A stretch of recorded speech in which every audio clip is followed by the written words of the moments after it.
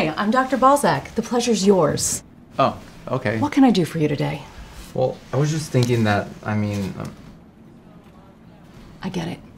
And I don't want you to worry. We're gonna fix you right up. well, I guess that's good news.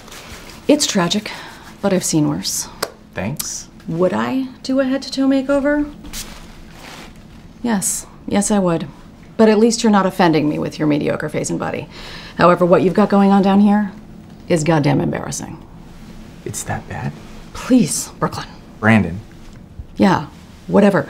Listen, I'm a cosmetic testicular surgeon. It's my job to tell you what's shameful about your body before you even know there's something wrong. And your balls need serious help.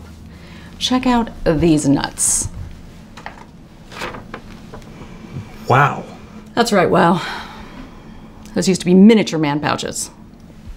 Hot piece of ass, but tiny, tiny jizz bags. Okay, well, how big can I go? Oh, let me show you your options, Branson. Here, we have the big-ass ball implants. Wow. They feel so natural. Yeah, I developed this line myself.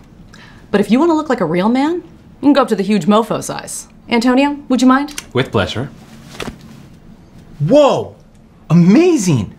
But don't they hurt? Of course. But maintaining our hotness for their female pleasure comes at a huge cost. That is well worth the pain. And that bulge in your pants will get you anything you want. She's right. You are right. Without bigger balls, I won't get the life partner or the job of my dreams. I'll probably just die alone. Probably. Hey, listen, I wasn't going to show you these because the technology is still in development and in no way will they ever get approved by the FDA, but they're all the rage in Europe. May I? Go ahead. They're huge. But how?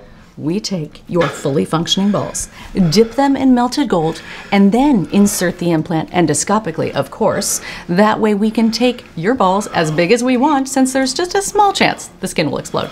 It's awesome, Doc. That it is. So what's it gonna be, B-Town? Are you a big-ass balls guy or more of a huge mofo?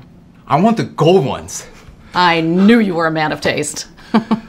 You just wait till she tries to teabag these.